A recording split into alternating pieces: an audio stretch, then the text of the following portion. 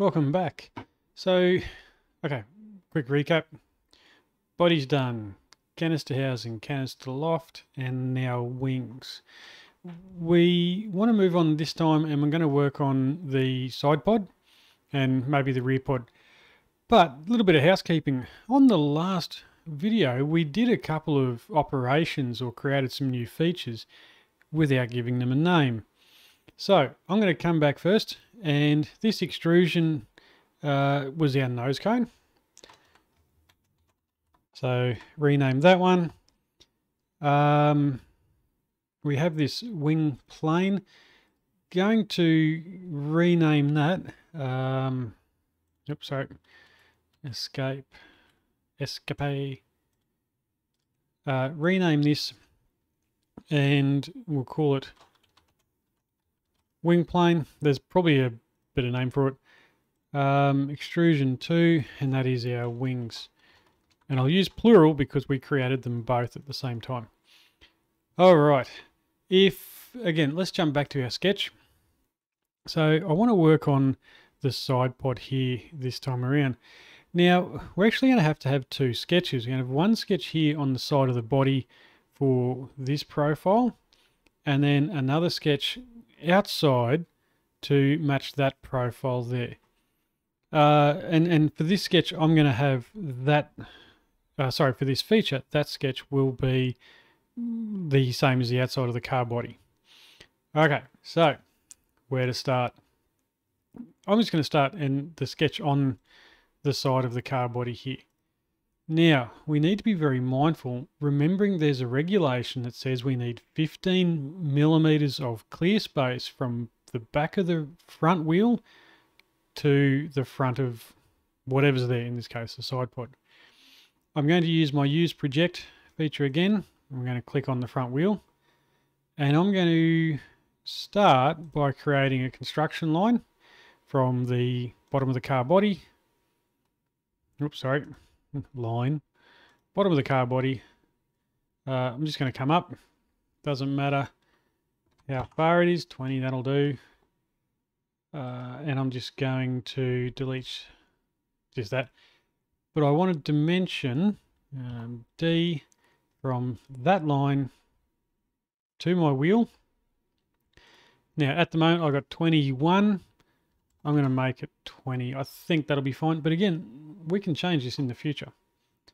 Okay, so let's start a sketch. I'm going to select the intersection between the bottom of the car body and that construction line we just put in. I'm going to come back to a few millimeters in front of the rear wheel, and we can change this soon. I'm going to come up, in this case, so we might touch the top of the car body. I'm going to come down. Just going to zoom in. Yep, about there, looks good. And then I'm going to close that face off. So now I've got all this done. I'm going to project the rear wheel as well. And sorry, my mouse didn't click. And I'm going to dimension and just check that from the back of the rear pod, the side pod, rear of the side pod to that wheel. I've got to have at least a millimeter. I've got 4 here. Let's make it 3. And you'll notice that that point stays attached to the top of the car body when I change that.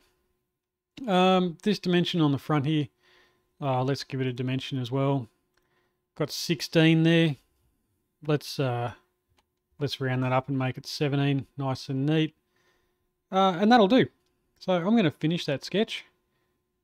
Come back to our isometric view, and I can see that right here. Okay, next one. I want to sketch, and I'm going to come back onto this wing plane again. Again, maybe you need a better name for that. It doesn't matter. Okay, so this time, if we just spin around to the front, we're sketching out here level with the wings. So the side pod will come out to this face here. What I need to think about is how I want this to line up. So I'm going to use my use project again, and I'm going to select the sketch we've just created. So with my side pod, I want it to be flush at the back, but I don't necessarily want it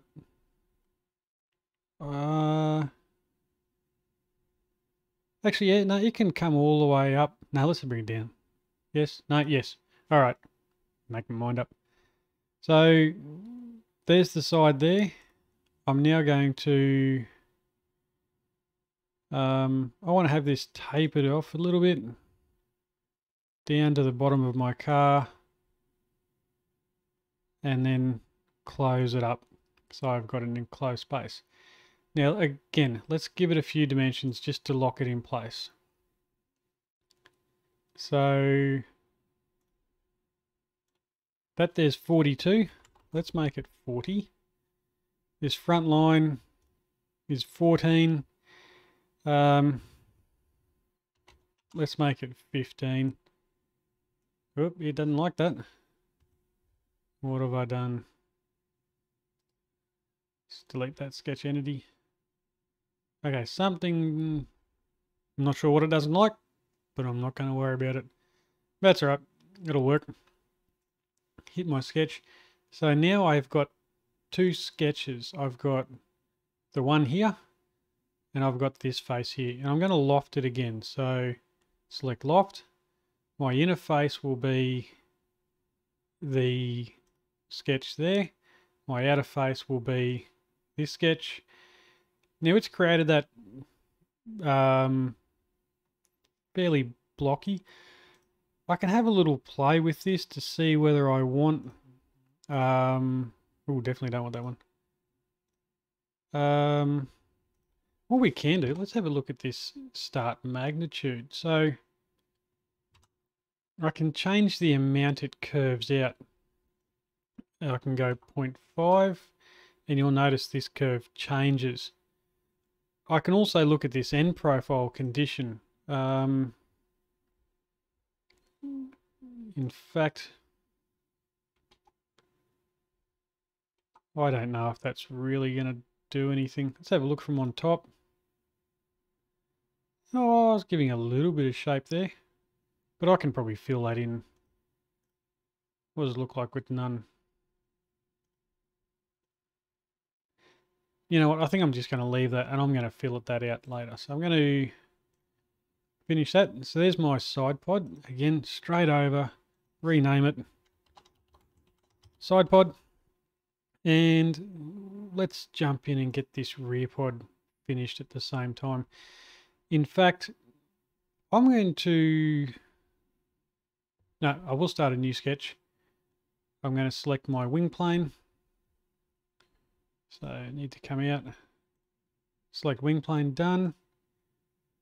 And a little bit of a trick on this one. I'm going to use this use project and I'm going to select the whole back end here. Just go for it. I'm now going to put a line from the bottom of the car vertically straight up to the top of the body.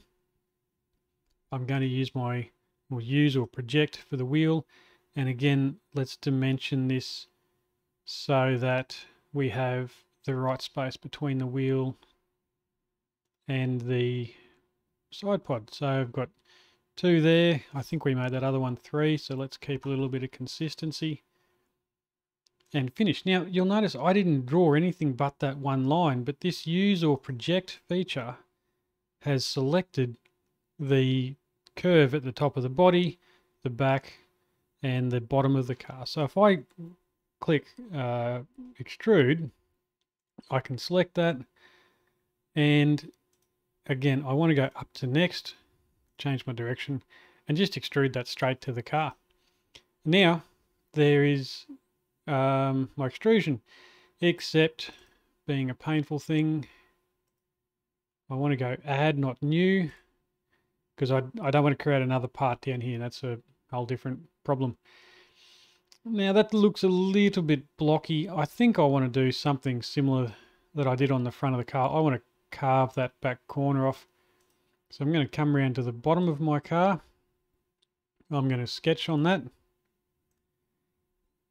And this time around, I'm not going to do anything fancy. I'm just going to put an arc